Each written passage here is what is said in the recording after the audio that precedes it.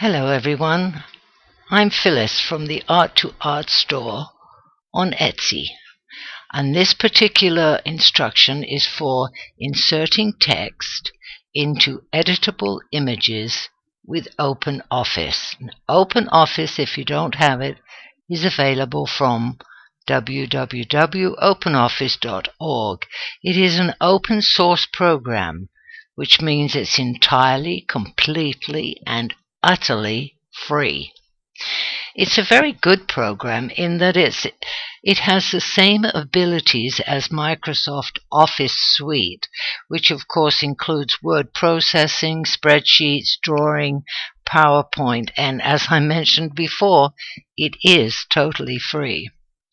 So we'll start by opening OpenOffice Writer. That you'll want is a text document. So let's get a new one, text document.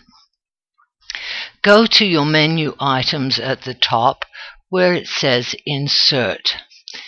Click on Insert, come down to Picture, because you will be inserting a picture that you've either bought from my store or someone else's, but it will be an editable file. In this particular instance, we're going to work with these 2-up labels that I have stored, and they will come up on the sheet of paper. At the bottom of the screen, you should see a line of drawing tools all the way across. Now, if you don't, then please go to the top where Menu Item View, Toolbars, and be sure that the particular one, Drawing, is checkmarked off, and then you will automatically have them all come up at the bottom. So now, click on the T. The T is for text, and drag with your mouse to get a nice square, rectangular area, approximately the size where you will want the text to go. You'll see this gray outline. That won't show later. Insert your cursor. Well, the cursor is there, but it's aligned to the left. If you go up here, you'll see there are the normal 4 alignments: left, center, and align right and justified. I think it's better if we choose center. So now the cursor has jumped to the middle, and we're going to put in whatever we want. Well, I think I'll put my name, Phyllis. Well, obviously this is not going to be the right size, so let's highlight it. Go to Times New Roman, which is the default font, and choose one other one, and it must be one that you have on your computer, obviously, and I don't think that's a good one. Let's try something a little more bold so that it stands out. I think Dolphin would be nice. This still, though it is a little better than Times, it's not big enough. Let's make it larger. I'm guessing it's going to be around a 24. It will be black, so let's change the font color. Click down here. I'm going to choose a nice green.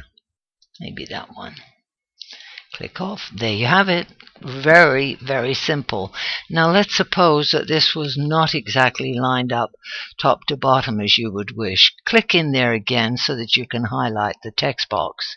And with the moving tool, which are the crossed arrows, you can now move this wherever you want.